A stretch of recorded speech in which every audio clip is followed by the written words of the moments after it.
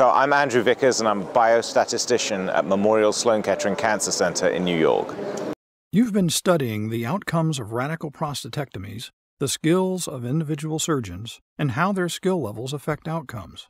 Tell us a little about this. I guess we assume that surgery is a treatment for prostate cancer, and then so whoever surgeon you'll see, you'll get surgery and you'll have a sort of equivalent results. But when you think about it a little bit more carefully, it seems reasonable to suppose that different surgeons may well have different results because of differences in skill levels.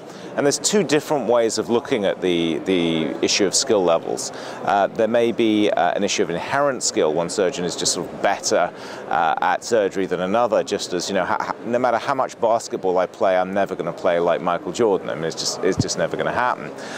But then there's also the issue of experience, a measurable difference. It's something we can measure, that we can say there are differences between surgeons. And certainly, you know, I'm speaking as an English statistician who's never played basketball. If I practiced, I would probably get better.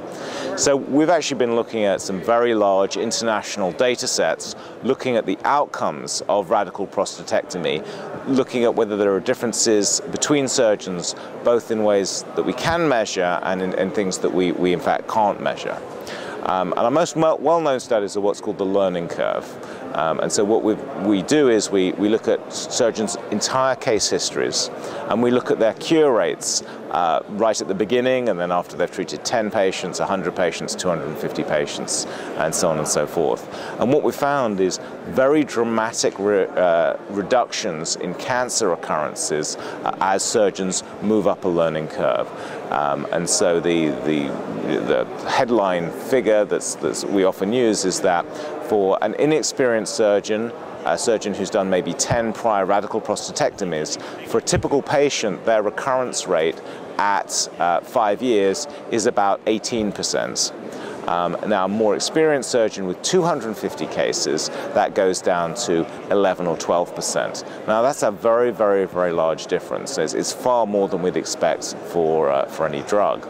And perhaps even more dramatic, if you look at just organ-confined disease, which is really, in most US men do present with organ-confined disease, the recurrence rates for an inexperienced surgeon are 10 to 15%. For the most experienced surgeons, those who've done 1,000, 1,500, 2,000 cases, the recurrence rates are actually less than 1%, a tenfold difference in recurrence rates by surgeon experience. That leads us to the conclusion that recurrence in organ-confined disease is predominantly a matter of surgical technique.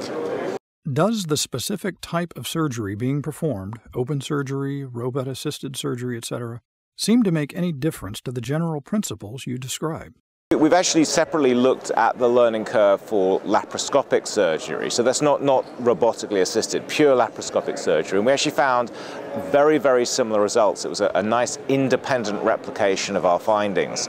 The laparoscopic surgeons started with pretty much exactly the same recurrence rate as the open surgeons, right when they were doing their first surgery. And by the time they'd gone up to 1,000 surgeries, their recurrence rates were pretty much exactly the same as the open surgeons. But their learning curve was slower. It took longer for them to get there. And I guess this makes some kind of sense, is that, you know, if you speak to a laparoscopic surgeon, they'll say, yeah, it's more difficult to learn.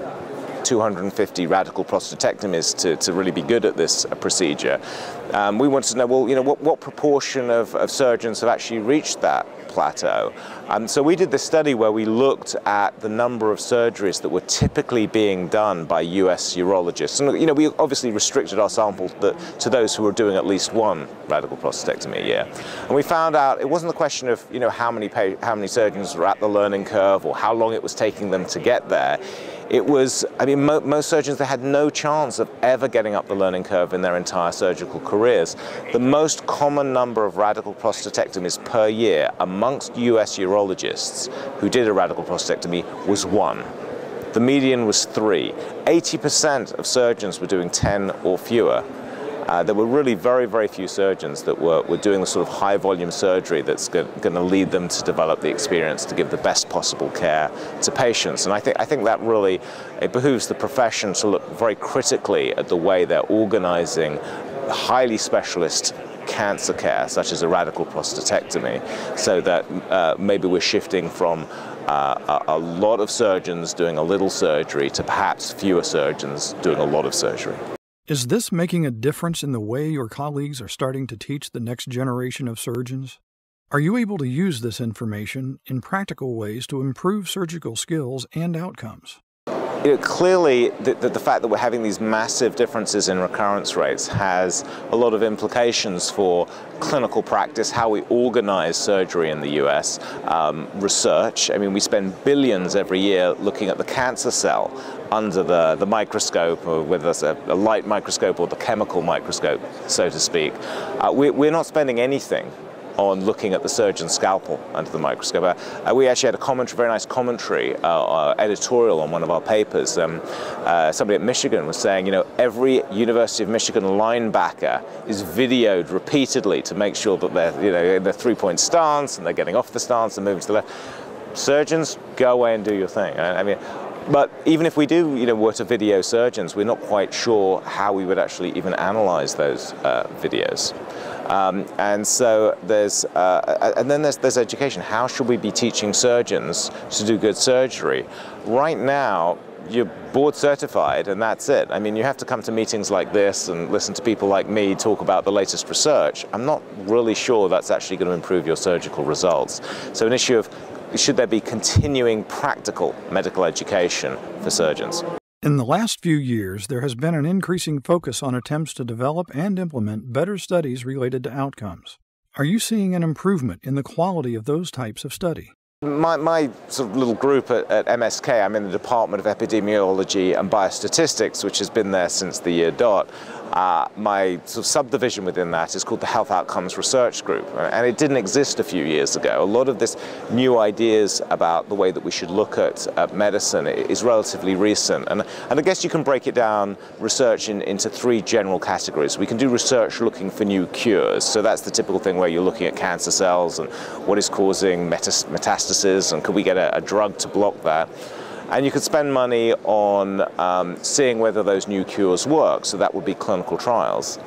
It's a very recent idea that we should be spending money on making sure that the established and proven cures are actually getting to the patients that need them in the right way. So whether that's people looking at and showing that a lot of people with colon cancer aren't getting chemotherapy when they should, or we actually did a study showing that many women who really stand to benefit from tamoxifen aren't getting it, even when they're told it would benefit them. We have no idea why that is.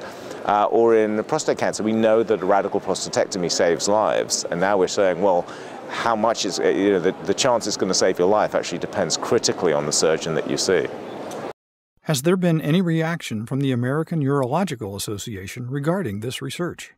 You hear these little rumblings. I know that some of our, I mean, we're here at the annual conference at the AUA, and there was a big board meeting of the AUA looking at training, and they've actually used some of our data to look at the way that we should be doing training. We've looked at our data in all sorts of ways, and one of the interesting things that I've heard the AUA are interested in is that fellowship-trained surgeons have a good learning curve.